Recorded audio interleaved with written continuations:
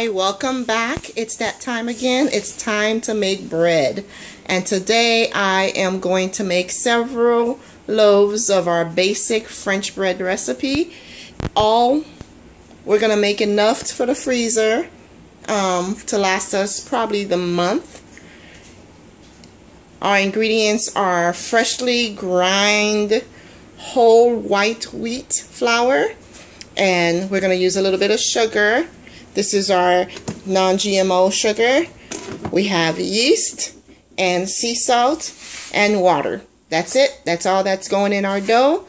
Let's get started. Alright, so we're going to start by, I have 2 mixing bowls here, which means I'm going to make a double batch. And I'm going to start by scooping 4 cups of whole wheat flour into each container.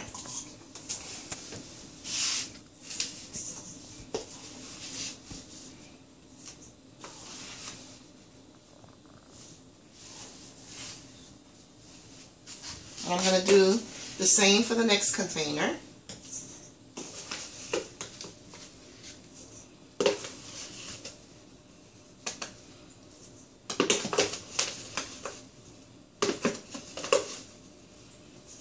I am going to end up using more flour than just 4 cups, but 4 cups is a good starting point. So we have 4 cups of whole wheat flour here, and I'm going to use 2 tablespoons of sugar per batch. You can use honey or brown sugar. You would use the same amount. That's my 2 tablespoons of brown sugar. I'm going to add about 1.5 teaspoons of salt in each batch. And this is just regular sea salt, the Redmond's variety. That's 1.5 and 1/2. And as for the yeast, I am going to use about 1 tablespoon of yeast per batch.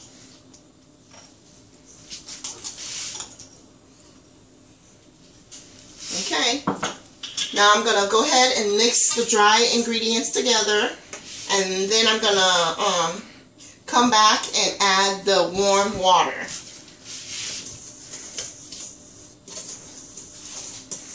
Okay, I have a little over 2 cups of water in each container, and I'm just going to go ahead and add my water to my bowls and mix very well. Once I have about 2 cups, maybe a little less than 2 cups in each bowl, I'm going to add more flour in order to bring it up to consistency if needed.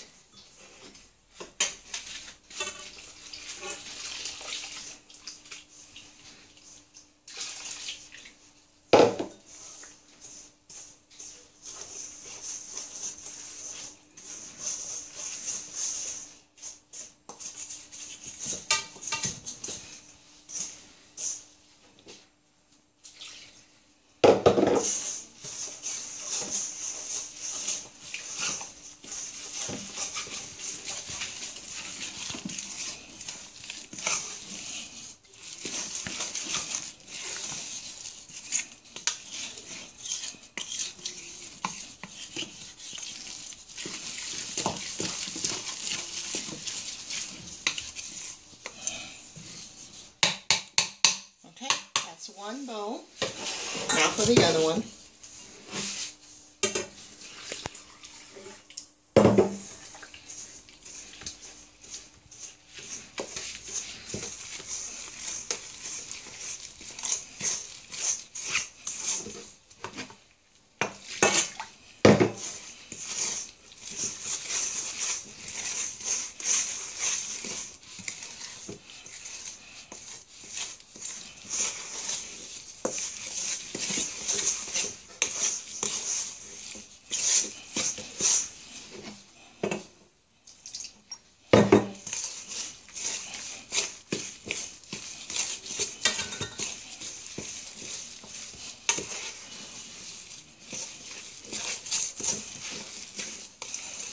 Okay, so right now I have my 2 doughs, and they are quite sticky, as you can see.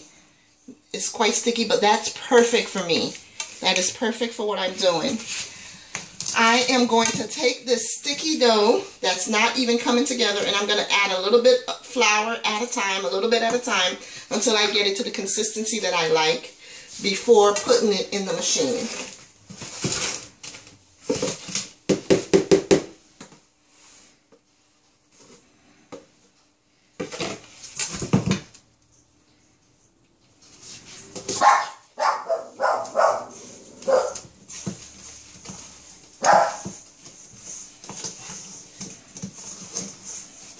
Okay, I only added about a tablespoon of flour to this, and it's already making a big difference.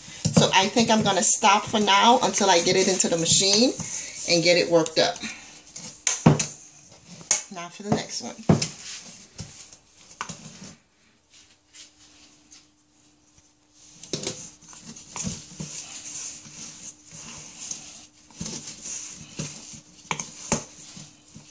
Okay, same thing with this one. It's already looking much better. The next step for me is to go ahead and set up the bread machines.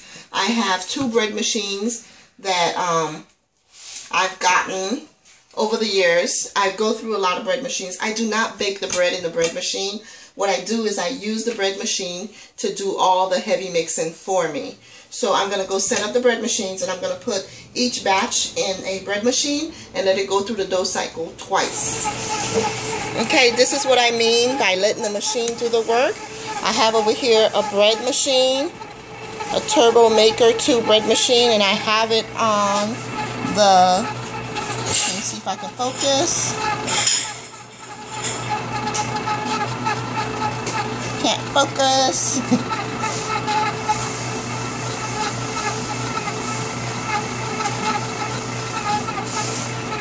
Okay, I have it on a white bread manual, and what it's doing is working the dough and kneading the dough for me. And that's all I wanted to do. I wanted to do all the hard work for me, and that dough will get all soft and supple and smooth, and we'll come back when it's done. I have this bread machine, and I have that other bread machine over there going, both doing the same thing. So I'll see you back here when the bread is ready. Okay, we're back. It's been 33 minutes in the machine. It's gone through 2 rounds of kneading, and this is our dough. It is smooth. It is stretchy, just the way we want it. It's still a bit sticky, but we'll deal with that soon. So I'm going to go ahead and take this dough out of the machine and put it in a oiled bowl and set it aside to proof. But before I do that, I'm just going to go ahead and take it out of this bowl, put it on the countertop, and knead it just for 1 minute with a little bit more flour. Okay, here we are. I have taken the dough, put it on my counter, added a little bit of all-purpose flour just for the purpose of it not sticking. I kneaded it for about a minute, and now I am about to place my dough, which is perfectly soft and wonderful. I'm about to place it in this bowl with a little bit of oil on the bottom. I'm going to put it in the bowl, roll it around, and then I'm going to place a kitchen towel over it and sit it in a warm place to poof for about an hour to an hour and a half.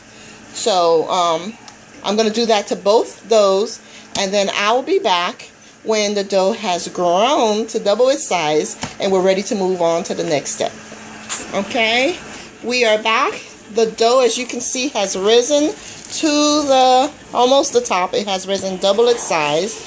Now what I'm going to do is I am going to divide this dough into 2, maybe 3 long baguette rolls. They don't have to be perfectly shaped, but that's what I'm going to do. I'm going to divide this to, I think, 2 big loaves, maybe 3. I'm not sure yet. And I'm going to put it on my prepared pan, which is just a baking sheet with a one of those silk pad things on it. And I'm going to cover that, let it rise until it's doubled in size. So I'm going to be back and show you how the doughs look when they're getting ready to set. Now that the 2 doughs have been rolled out, I went ahead and divided them into 2 instead of 3 because I like the big loaves. So I have 2 in a pan. I'm going to do the same thing with the other bowl of dough that I have. And I'm going to cover these and let them rise until they're doubled in size. I'll be back to show you how they look before they get ready to go in the oven. The first baking sheet is ready. The dough has doubled in size. And I have brushed a little bit of the leftover olive oil that was on the bottom of the pan from when the bread was rising. I didn't want to waste it, so I brushed it on top of the bread. But these 2 loaves have doubled in size. They are ready to go in the oven. The oven is set at 375 degrees. And I'm going to put them in the oven and let them bake for about 20 minutes. I'll be back when they come out of the oven. I have the other pan with 2 loaves just like this one, but they're still rising. And when they're ready, I too will take that pan and put it in the oven, 375 degrees, for about 20 minutes. When it comes out, I will come back and show you the finished product. Here we are. The bread has baked. It's taken actually 25 minutes instead of 20 minutes this time. And once the bread come out the oven, you can tap it. It should sound hollow, or you can just use a thermometer. It should be at least 200 degrees inside. And there you have it, 2 out of the 4 loaves of French bread that we're baking for the freezer. Thank you for tuning in.